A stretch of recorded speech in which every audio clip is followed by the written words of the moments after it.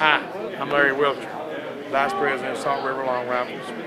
We're at our annual Early Kentucky Market Fair, second weekend in December. We do this for people can buy gifts for their 18th century reenactors. We have over 115 tables here.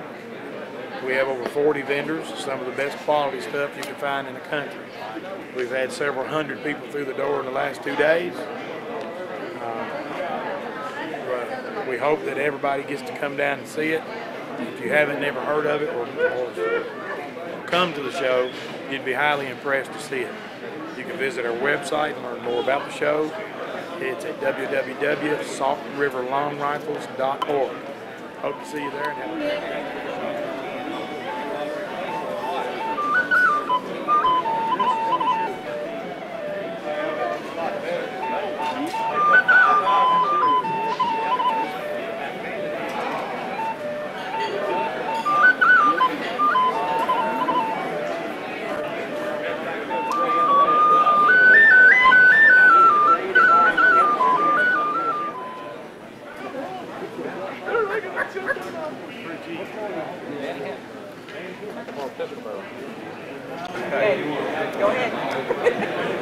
I'm Bob Hill, and this is my wife Carolyn. We're from Indiana, and we've come to this show here. We do the around 1850, the French and Indian War clothing. We have all the accoutrements here that you would need for that. Had a real good show today, lots of good people here. Our company's called the Black Heart Trader. My name is Charles Wallingford, Union, Kentucky. This is one of my knives that I make. It's a hand-forged rifleman's knife. It has a deer leg bone handle. The blade is made out of 1084 carbon steel, with a screw tang and a cross guard. This would be a knife that a rifleman carried back in the 1700s with a sheath similar to this. It would be put in the sash or a belt. It was used for all kinds of tool as well as a fighting knife. And other styles of knives I have here are hunters, hatch knives, all hand-forged.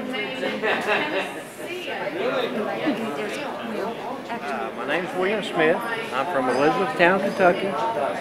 I make pre-1840 haversacks, shooting bags, with materials that would only been available in that time period. All my stuff is hand sewn with wax linen. All my bags have hand forged buckles on them, hand forged rings. The straps are dyed in walnut holes. You might ask, what is a haversack? A haversack is what the troops would have carried, or your long hunters. At least had 2 to 3 days worth of food supplies and anything they needed that they carried in it. This is one of my haversacks. This is hemp dyed in walnut holes. I have various numbers of shooting bags back here. This is one of my most popular ones. This is called a double shooting bag, which is the most popular one. It has a pocket on the front where you put stuff in. It has a large pouch in here to put stuff in, a large pouch and stuff here to put things in. Completely all hand sewn, 100% made in the U.S. by a U.S. citizen. It also has hand forged rings, has hand forged buckles, and if you look real close you can see that it's cross stitched. Not very many people do any cross stitching. I'm the only one at the present time I know that does any cross stitching on their bags. So if you'll notice the contour of this pocket, the contour of the entrance of this pouch, all are in the same form there. And it's all cross-stitched with 100% wax linen that was available to the pioneers at that time. There was no nylon thread at that time. There was no sewing machines at that time. This product is all handmade, all hand-sewn. My name's Carl King. I'm the Dry Ridge Blacksmith Shop. What I have brought to the trade fair is a large assortment of ironwork for the living history or pioneer reenactment. We've got cooking tools, we've got hooks, knives, forks, spoons, spatulas, all the things that they might need in a daily camp life, made of iron. My name is Tracy Garland and I'm playing the whistle, often called the penny whistle, and the song I'm going to play is the Swallowtail Jig.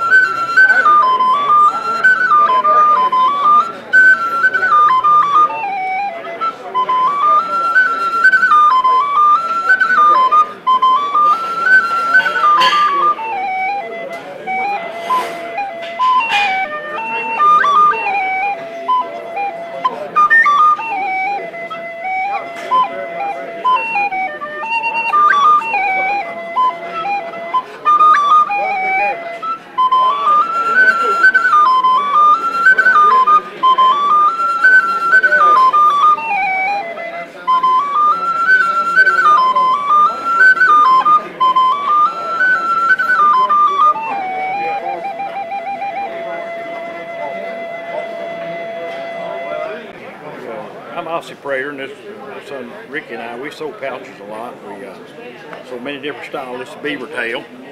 It's lined with ticking, and the strap is also lined. It's sewed about one inch, about six threads per inch, and it serves as a hunting pouch or a small possible bag. And we make other things over there. Of course, see on the table, we already have film. But most of our work, we make bags out of leather, all kind of leather. This is steer hide here. We sell these. This particular one is $125. It'll last a lifetime.